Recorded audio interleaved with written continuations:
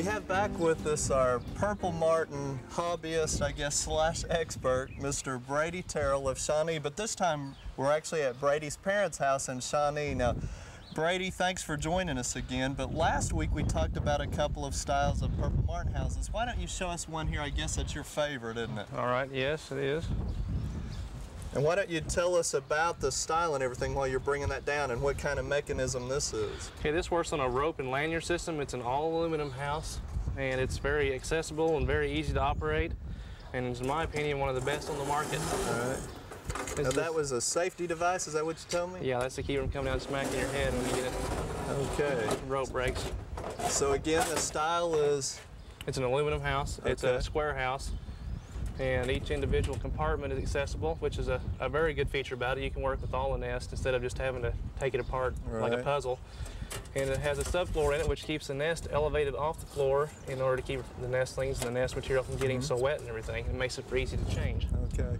Well, while we've been out here, Brady, shooting this, you already have purple martins here. How early did you get them this year? April 7th they came in this year in that cold ice storm. They flew into a north wind about 20 degrees or so, and we're really surprised to have them. And we're seeing them fly around, and you're spotting the male and female. How do you know the difference between them? Well, an adult, after second year martins, which are after their first year plumage, the adult male is a very dark iridescent purple, and the female looks about the same, only she has a light beige to tan colored breast, which is through here. All right. Well, now, I'm not seeing any nesting from them. What are they doing this time of year, though? Well, the adults are coming back to their colony sites and trying to establish territories, at least the males are, and trying to attract females. They're trying to get the best sites out of all these compartments here. They pick out the ones they like, and that's what they're doing right now. And then in a few weeks, you tell me they'll start building the nest, and there was I guess, an incident with the neighbors' trees and stuff. Tell us about that. Yeah, well, these leaves start coming out of these trees, which is a little bit early now. They'll pick the tops of the leaves off, and they'll start lining their compartments with the fresh green leaves.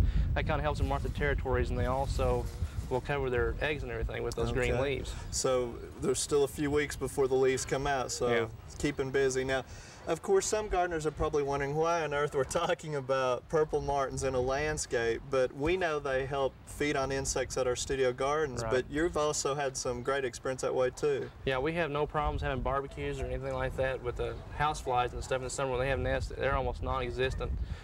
They eat a few mosquitoes and everything, but it's the fly problems that you have problems with a lot of times that are just, they annihilate them. Okay. Now, you are getting some nests. Let's talk about some of the nests that are showing up in one of them over here, Brady. Okay. What kind of nest are you getting in here? Well, what I'm getting is we're having trouble with sparrows, the English house sparrows, and they're a nest site competitor, which is a non-native species, and they will fill up individual compartments. This is just from today, how much grass one sparrow can carry. They will put grass in every compartment. And it's very obvious the distinction between the nest of these and the purple martin, which you've helped us out with, I think, even last week. But I think some people don't realize the importance of keeping these sparrows cleaned out and trapped. And why, first of all, do we need to do that?